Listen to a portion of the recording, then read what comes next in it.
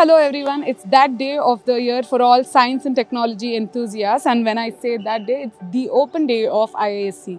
Indian Institute of Science has opened their gates for all common people, welcoming them to the world of science and technology, showcasing several research activities by the students at the various departments. The IISc campus is so vibrant, hosting lectures, experimental demonstration, poster presentations, quiz contestants, scientific competitions, and so on.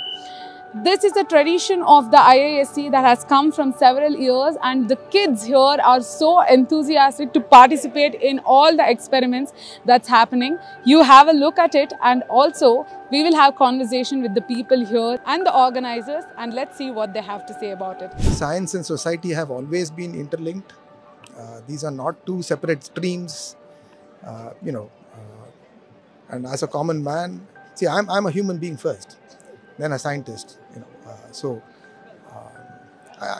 my message to everyone would be, retain a healthy sense of curiosity, keep learning and keep visiting. We'd be very happy to have you here and show you around.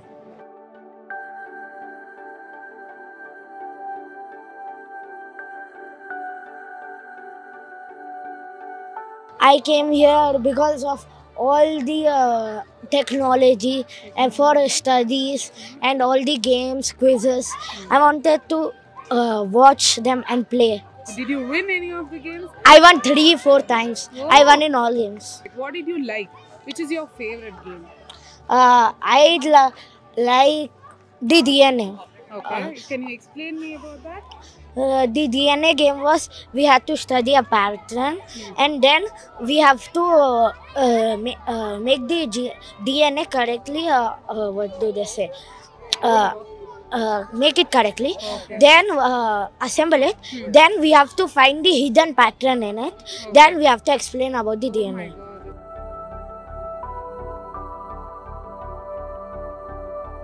Not all universities open their gates for the general public. So I belong from CIDR, which is down the road. So this is my second year here. Like, I'm a second year PhD student. I brought my mom with me to witness it this time, and the atmosphere is very nice because this unique phenomena of this interest in science within the general public is a very nice thing to see. The young people have so many questions and they ask what is this, what is that, and you feel so happy to explain it to them and explain to them what we are doing, because not everybody has the idea what research is and what goes into it and what hard work goes into it. But today is the day like the general public gets to know like this lab is doing, what that lab is doing.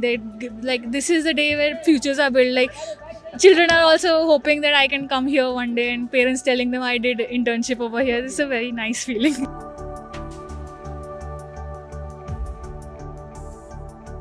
How is your day going? It's like a day out. Really great. It's really great. It's really fun. Are you guys enjoying? Of course. So tell me, give me one or whatever, which is your favorite experiment that you saw today? One by one. Corn flour slurry, I guess. Yes. Corn What flour. is it? Explain. So basically, it was a mixture of corn flour and water, I suppose. And then that mixture, how hard you press it or like punch it, it doesn't compress. That means your hand doesn't go through it.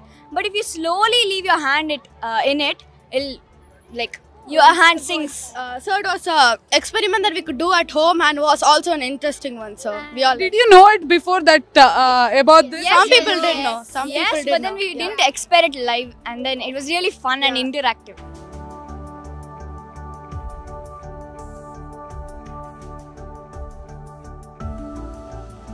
What I find interesting is this research work is something different. Like, we try to learn something and help people who are like having some situations which they can't do anything.